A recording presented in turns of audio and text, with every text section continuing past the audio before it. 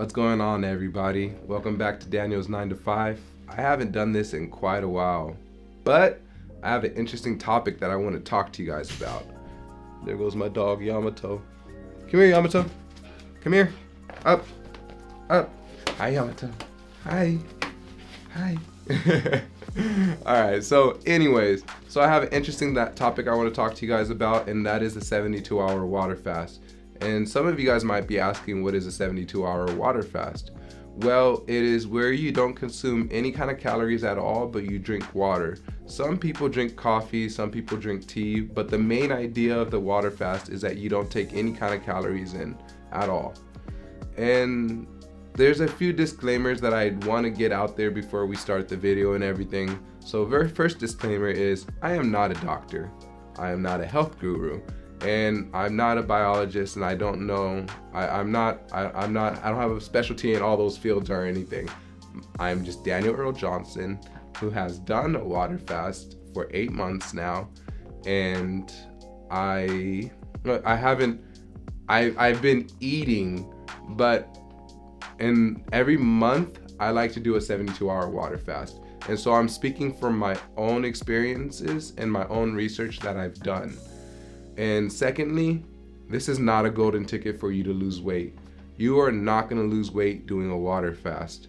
And the weight that you do see yourself losing is actually water weight. You're just going to get all that weight back as soon as you finish the fast. And thirdly, it is not a fix-all. It's not going to help fix. You're not going to see any kind of, you're just not going to see any kind of anything out of it, really. You're not going to see your body change. You're not going to see your health get better. You're not going to see any of that kind of stuff during the 72-hour water fast.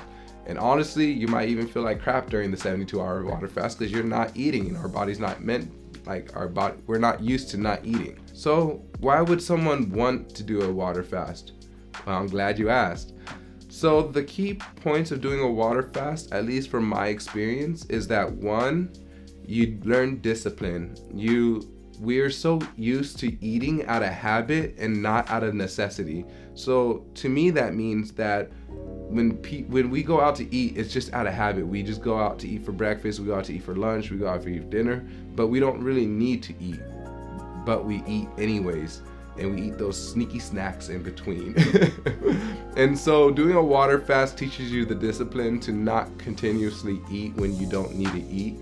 And secondly, it gives your kidneys a break. Can you imagine just pumping iron 24/7, non-stop, no break at all? Well, that's pretty much what our kidneys go through. We eat so much that our kidneys are always working, always moving, always doing what the kidneys do. Again, I'm not a doctor. I don't know a lot of the things that the kidney does, but it gives our kidneys a chance to, lay out the beach blanket and just chill, relax, get some R&R in, and it helps. It just helps us in the end. And thirdly, and this is the biggest thing, is ketosis. Doing a 72-hour water fast gets our body into a state of ketosis. Now, this doesn't mean much if all you're gonna do is go back into eating junk food and eating sugars and eating carbs again. Ketosis isn't gonna mean anything. But you see the bigger benefits when you just stay on ketosis afterwards. But we'll get more into that later on. So let's take a step back, and then I'll talk to you guys about why I believe that water fasting is actually good for you. So our ancestors, they didn't eat every day like how we do. And if they were lucky enough, they ate only once a day. If they were lucky enough, sometimes they went even longer periods of time without eating. So our bodies are actually evolved into not needing to eat as much food. But again, in today's era where we have access to so much food, we are continuously eating, continuously taking in foods, which isn't bad, but the kind of foods that we are taking in are mostly carbs and sugars. A lot of sugar, especially in the American diet where almost everything we eat has sugar in it. Now, this is bad because what happens is that since we're continuously since we're continuously eating and it's always sugars, our body is mostly burning the sugar. Our body likes sugars and carbs more because it's easier for it to burn and it's easier for it to use. And so we are continuously eating this sugar and continuously putting it into our body, and our body doesn't always use all the sugar, and plus on top of the proteins and all the other things that we eat, our body aren't using all those things, so it stores it into our cells and everything, and it turns it into fat.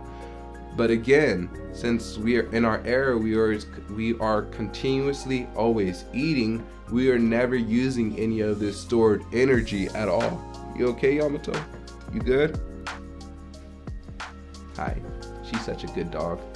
But we are never using any of the stored energy. So what fasting does, it allows our body to go into ketosis, and what ketosis is where it turns all that fat into energy for our body to use. Again, which is good, because when we don't use that energy, it's kind of like when you leave something in the fridge for too long, it's gonna expire, it goes bad. Well, the same thing for ourselves. All those things go bad, so our body needs to use it and get rid of it, and the only way for it to use it and get rid of it is by going into ketosis. And that's pretty much, like, I guess, the layman's turn of it all. If you are more into the scientific mumbo jumbo, I have it down written right here, which I would read it to you guys, and this will be a lot better explaining it. So, after discussing the contrast between ancestral eating patterns and today's constant access to food, particularly sugar and carbs, it's essential to understand how our bodies process these nutrients. Normally, when we consume carbohydrates, our bodies convert them into glucose. Glucose is the body's preferred source of energy because it's readily accessible. It's like kindling that ignites quickly and burns hot for a short period. But when we consume more glucose than we need, the excess is stored as glycogen in the liver and muscles. Once those stores are full, the body begins converting the leftover glucose into fat. This fat is stored in adipose tissue, our long-term energy reserve. However, in a lifestyle where we rarely tap into these reserves, the fat can accumulate. Moreover, if we're constantly feeding our bodies simple carbs and sugar, we're not just accumulating fat, we're also missing out on the essential nutrients that come from a more balanced diet rich in protein and fats. Proteins, for instance, are crucial for repairing tissues and making enzymes and hormones. Fats are vital for absorbing vitamins, cushioning organs, and providing a more sustained energy source. When we opt for a water fast, it's like we're sending a signal to our body to switch gears, to stop relying on quick glucose and start burning the fat stores for energy. This process is called ketosis. In ketosis, our body breaks down fatty acids, resulting in the production of ketone bodies, which can be used as an alternative energy source. It's a more gradual and sustained burn, akin to using logs instead of kindling for a fire. This shift can have various effects on our body, which may include improved metabolic flexibility, and some suggest it could lead to benefits such as improved concentration and decreased inflammation. Yet, it's crucial to remember that the process of shifting into ketosis and utilizing fat stores can be complex and should be navigated carefully, preferably under professional guidance to ensure it's done safely and effectively. So yeah, that is the breakdown of why I fast and why I really want to talk to you guys about fasting and even the ketosis part. So the reason I fast is because I want to get into ketosis and I want to stay in ketosis. I usually, for at least last month, I stayed in ketosis for 2 weeks. this month, I'm actually going to try to stay in ketosis for 3 weeks. We'll see how I do. I'll see how I feel during it all. But last time I actually started seeing that I was losing weight. I went from 198 to 187.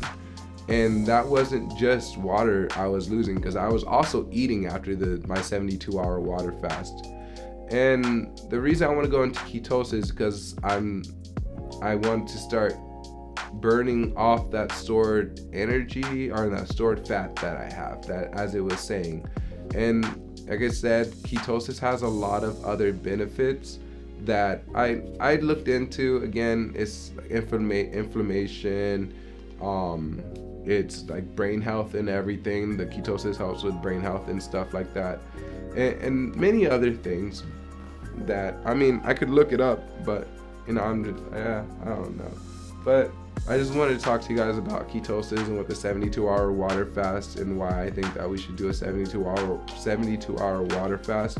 Because again, we live in a generation or in an era where food is vastly accessible to us, and we overeat ourselves and we put ourselves in unhealthy situations where we don't really need to be. So it's learning the discipline to really take a step back and just eat what is necessary for us to be able to carry on with our daily lives. The only true reason why even a lot of athletes and a lot of athletes and a lot of runners eat a lot of sugar and a lot of carbs is because they need that energy to do that sport during that time. But for us for us regular people, for us people not doing those high intensity sports, we don't really need to take in all those carbs and all those sugars and everything, because again, we're not going to end up using it all, and it's all just going to get stored into fat. And us continuously eating how we do there's a lot of reasons why there is diabetes, but that is one of the main reasons why we have diabetes, is because we overeat and we overwork our kidneys. So giving our kidneys the time to really just relax and do what it needs to do and not keep producing insulin is good for us at the end. But yeah, that's really all I wanted to say about ketosis, but a 72-hour water fast. I'm happy that I got to do this, and I'm happy I got to share my knowledge with you guys. And if you guys have any other questions, leave a comment, and I'll be more than happy to do some more research and answer the questions that you guys have. All right, I think I'm just gonna end it there. Thank you guys for watching. I hope you guys have a beautiful one. Let's just keep striving and becoming better. Let's become better people towards each other and just better in our daily lives every single day. That's all we can really do, and that's all I ask for. So you guys know what? Take care. Peace out. Deuces.